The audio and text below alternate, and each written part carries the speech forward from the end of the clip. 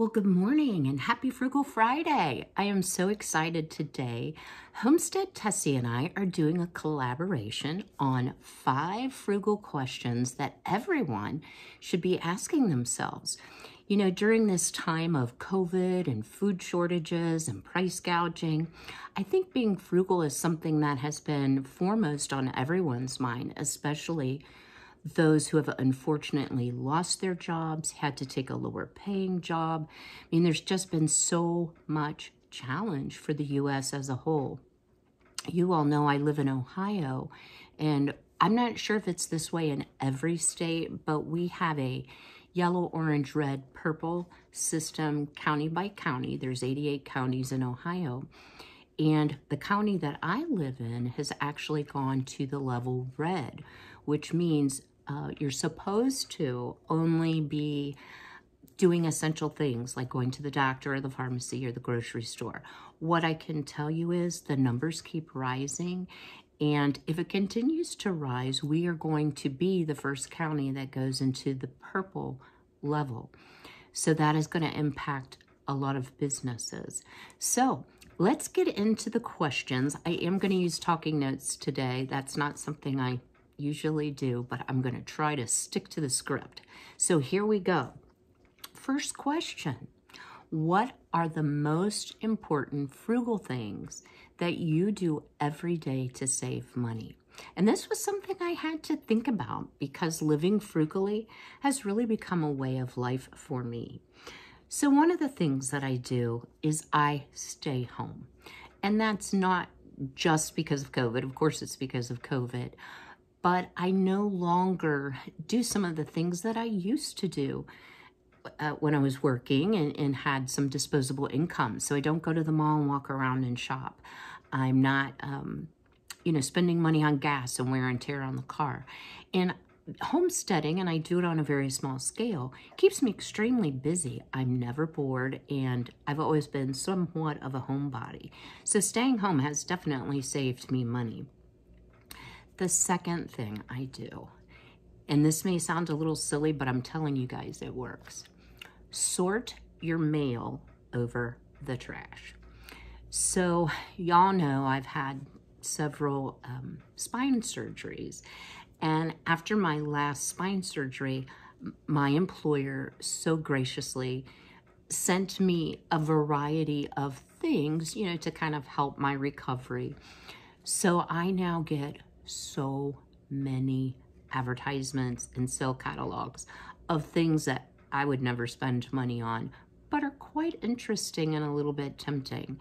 So I go straight from the mailbox to the trash can, and anything that is an ad goes straight away into the recycle bin or trash can so that I'm not tempted to spend money or peruse all the great sales that they have. The next thing is no waste. So you've seen my videos where I show you how I dehydrate food that is nearing the end of its life. Sometimes I can it. Generally, it gets dehydrated. But I have learned, don't waste anything. It's actually painful for me to have to throw something away that gets neglected in my refrigerator. So on the daily, I kind of go through a quick glance through my refrigerator and try to plan, what do I need to eat up this week? If there is a little bit left in a bottle, I don't throw it away. I put some water in it, I use it. So don't waste, and you'll be amazed at how your usage goes down, as well as your grocery and household items bill will go down. Turn your TV off. So I do not have cable, but y'all can see over here, I do have a television. I have a smart TV. My TV that was 20 some years old finally blew up one day. So I purchased an inexpensive smart TV, and I did so I could watch YouTube on the television set. And what I've learned is ads are so tempting, like things that I would never think about needing or wanting.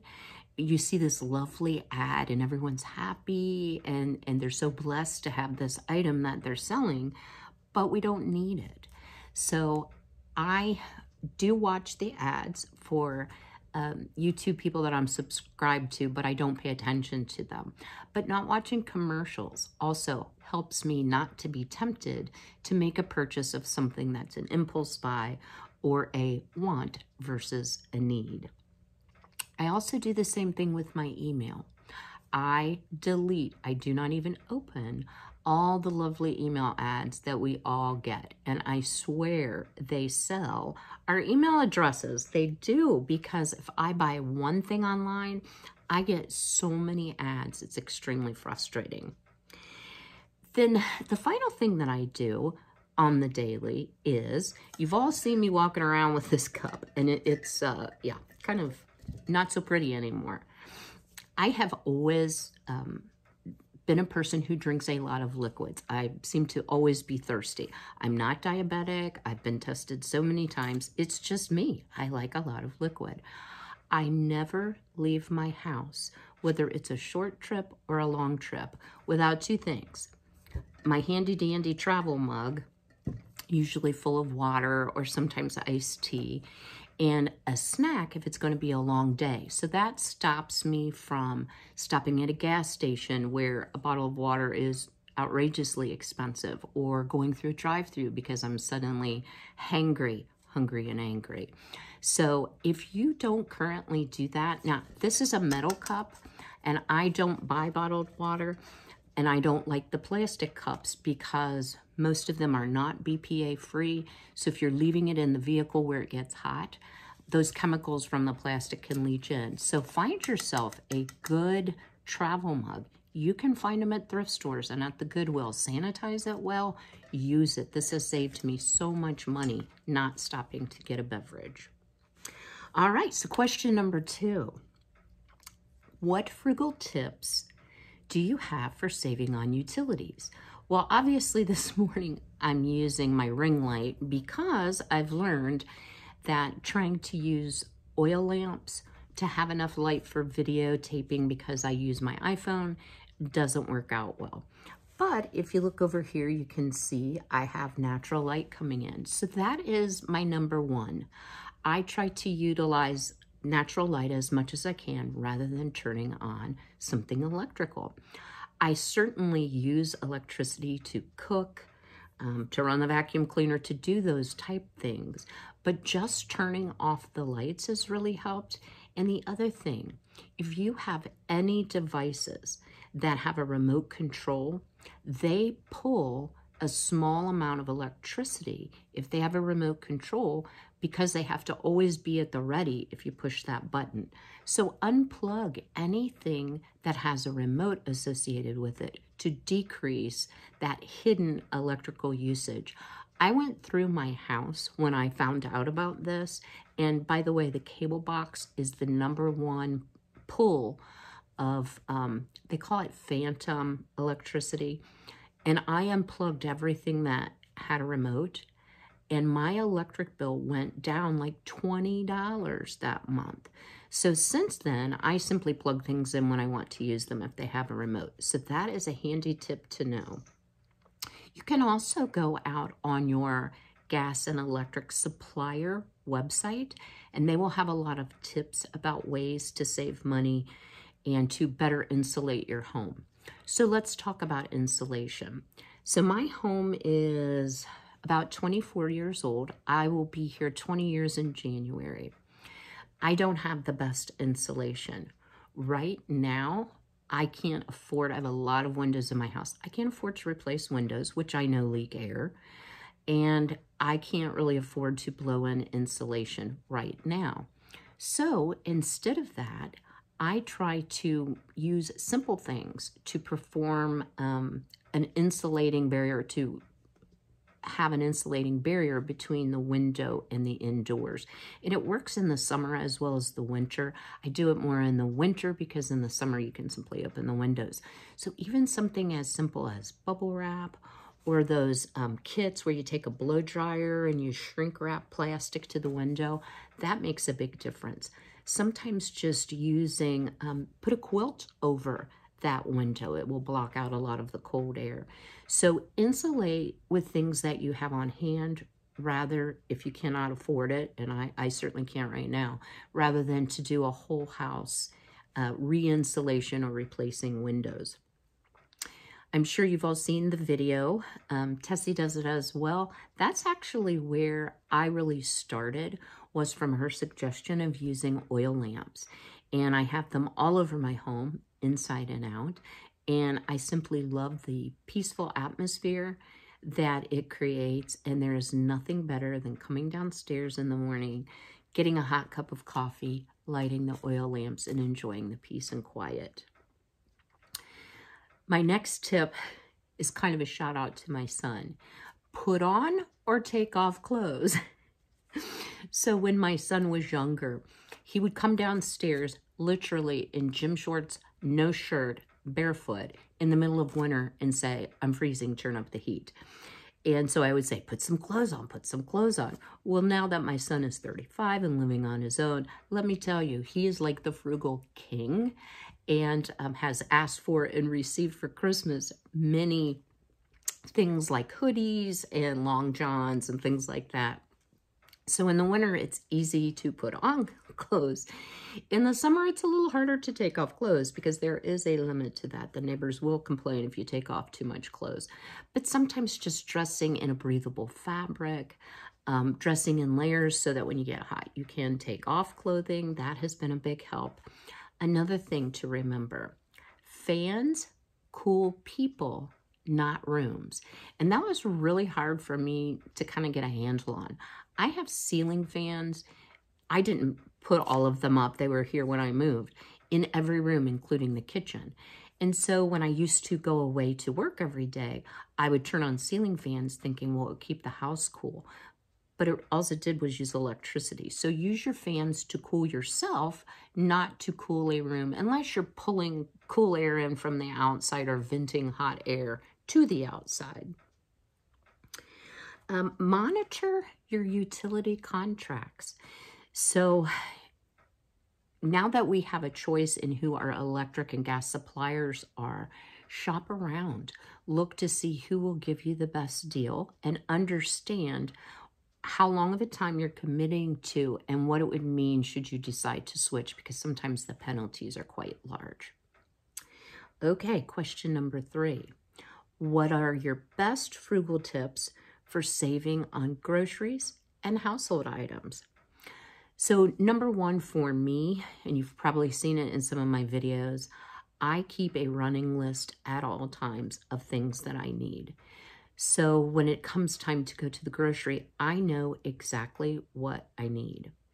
Now that we have curbside pickup or even home delivery for some locations, I certainly don't have that.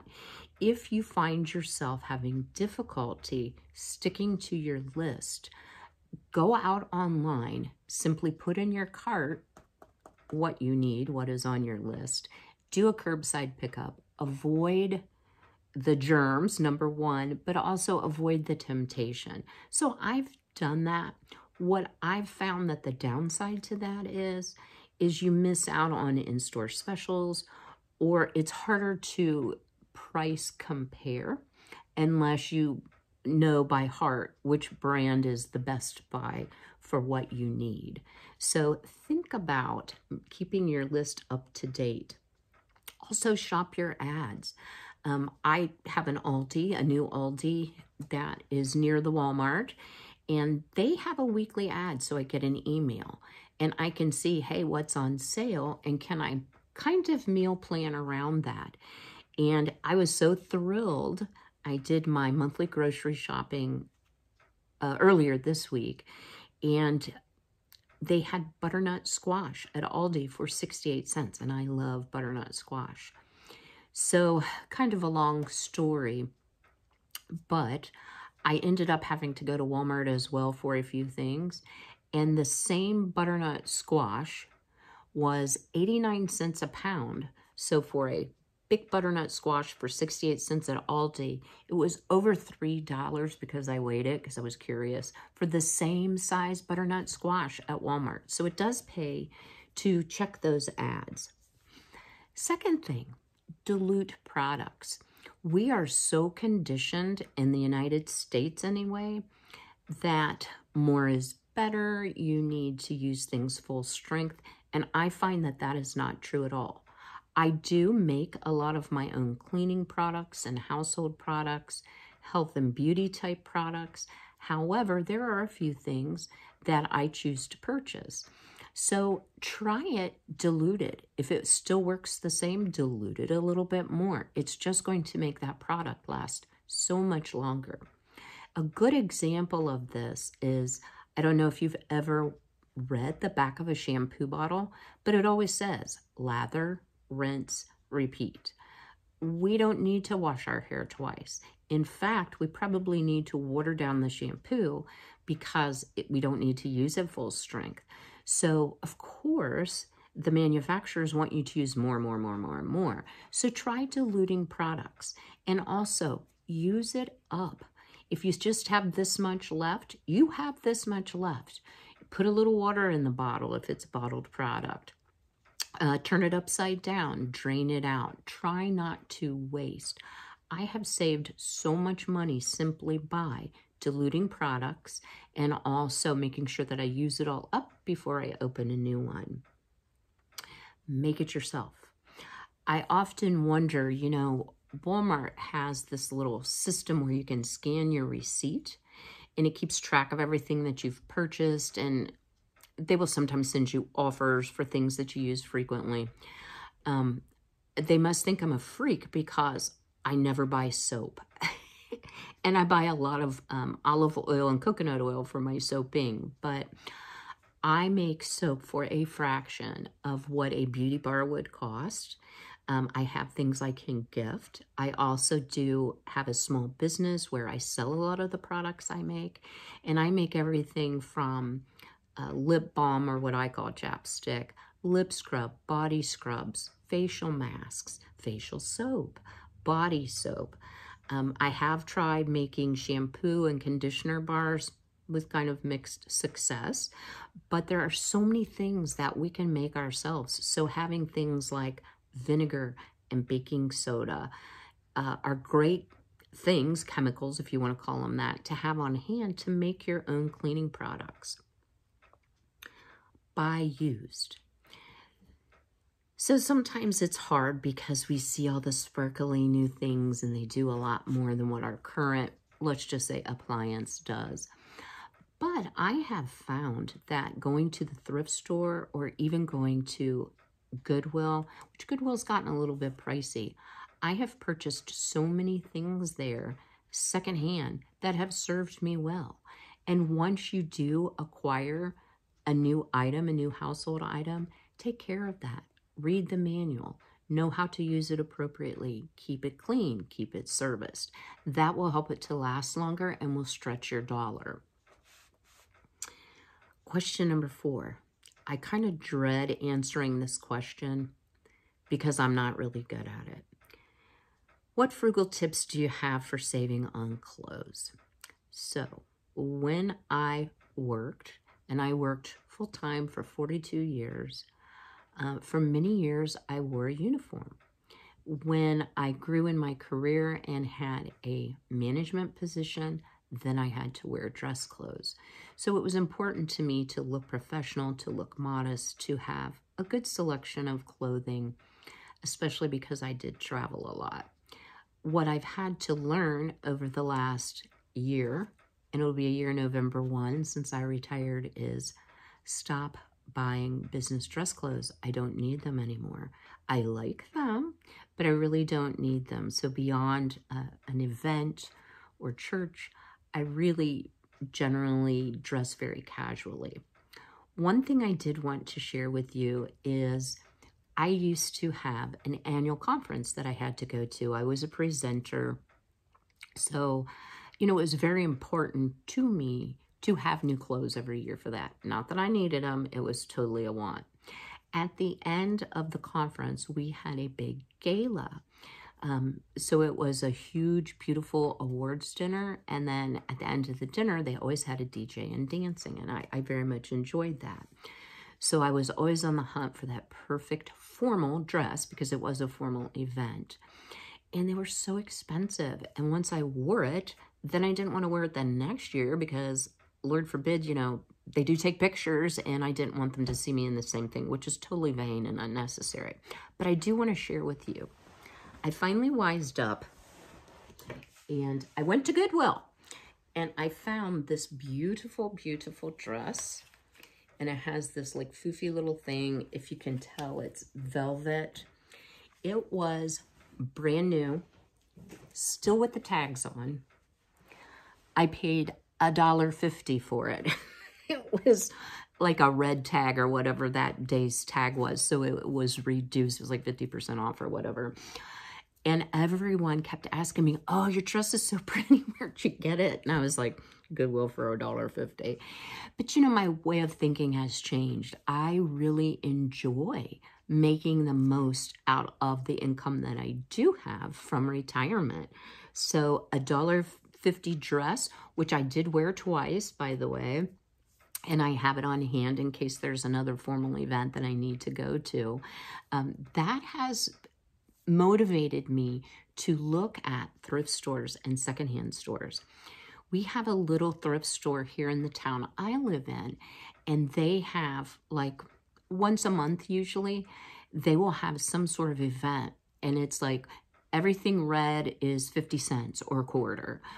Sometimes they will have fill your bag for $1. I mean, you just cannot imagine how frugal it is to shop that way. I don't need clothes. I like clothes, but I really don't need clothes. So for me, resisting the temptation to purchase, and I love LuLaRoe, to try to not purchase any LuLaRoe is really the best tip I have. So when I get those emails, I just slide and push delete. You can also clothing swap with friends. So if you have friends that are about the same size as you, I mean, everybody likes to get something new. Organize a clothing swap where everything's, you know, a 1-for-1, and you can have new items. They can have new items or new to them, and kind of satisfy that urge to go shopping. I also advocate for washing, and this is kind of a country thing. My family always called things like this your wearing clothes versus, you know, your towels and sheets. So wash your wearing clothes in cold water. Hang it to dry. It really does prolong the life of the things that you have. Now, I will say, when I'm working outside, I get pretty dirty, so I can't always wash things in cold water because they don't come clean, but I still do hang everything to dry, and that does decrease the wear and tear. If you don't already have one, invest in a clothing shaver, and you can find them at the dollar store. They're usually battery operated, but you know how you'll get pill-up marks, you know, usually from where your arms are rubbing, or on sweaters where they ball up. You can shave your clothing and it will look brand new and really prolong the life, and you still feel fresh and like you look good. And that's important, I think, to all of us. Okay, so wrapping up, what is my favorite frugal tip? So it might be kind of a long answer, but I'm going to try to make it short. Life skills. That's my favorite frugal tip. Learn how to do things by yourself, for yourself, so that you're not having to replace items. You're not having to pay someone else to come in and do it. So let me show you one of my go-to books. This is Home Improvement 1, 2, 3, and I think it's a Home Depot book. Now, I did pay $1.99 for this. All the hardcovers were that at Goodwill. But this goes through all the basic things you need to know, like how do you unclog a drain, and having, you know, long hair, having to call a plumber every time I clog a drain, yeah, that would get super pricey. So I've learned to do that. Another good example, I have a gas fireplace, and there's Frankie. And that needs to be serviced on a regular basis, but it's so easy. So consulting a book, I watched some YouTube videos. I now service both mine and my mother's gas fireplaces every year. Another example, my refrigerator, which was fairly new at the time, suddenly started leaking and the freezer frosting up. So I tried all the common things, like defrosting the fridge. My style of refrigerator doesn't have the water pan that you pull out, so that wasn't full. I couldn't figure it out. So I Googled my make of refrigerator and the problem, and lo and behold, there was such a simple solution. It's kind of a design flaw. It's a little rubber valve that's in the back of the refrigerator that gets clogged up over time and causes the freezer to frost up, then defrost and leak all over the floor. My son did help me pull the refrigerator out and take care of the repair. But I can't imagine, like I was thinking, I'm going to have to buy a new refrigerator and this thing's practically new. So that has really saved me so much money. Other things, other skills I think that are important to have. I can make soap. I can make my own cleaning products. I can make a lot of health and beauty products. I sew.